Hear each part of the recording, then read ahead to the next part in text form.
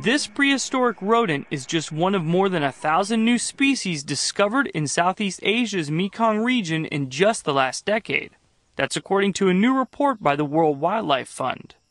The report highlights 519 new plants, 279 fish, 88 frogs, 88 spiders, 46 lizards, 22 snakes, 15 mammals, 4 birds, 2 salamanders, and a toad. It's quite an amazing number. I mean, basically averages to 2 new species per week.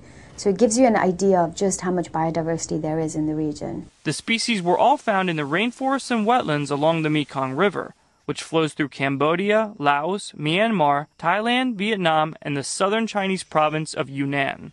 Ironically, because of the history of conflict, it's ended up being quite undiscovered. Some of the most otherworldly creatures include a hot pink millipede that produces cyanide.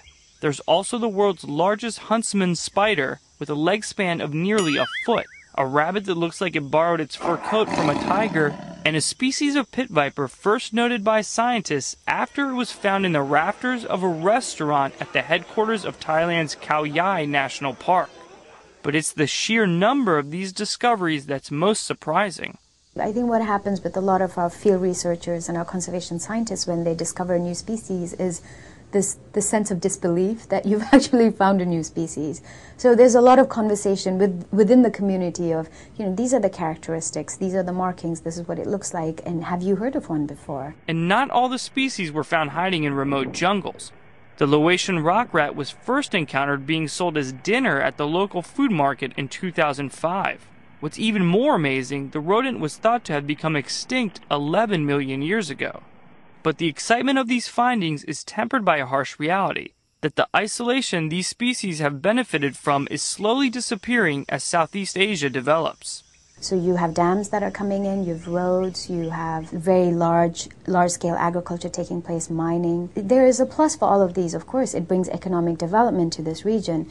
At the same time, it brings a lot of threats. To diminish those threats, the World Wildlife Fund is working with governments, banks, and nonprofits in the Mekong region to come up with models for sustainable development and growth that can benefit all sides.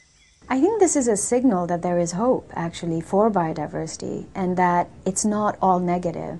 What it really tells us is that there are places in the world that have remained untouched, and that if we were to slow down a little bit and actually really invest in sustainability and sustainable growth, we would have a chance to make sure that they are protected as we go towards development. For Discovery News, I'm Jorge Ribas.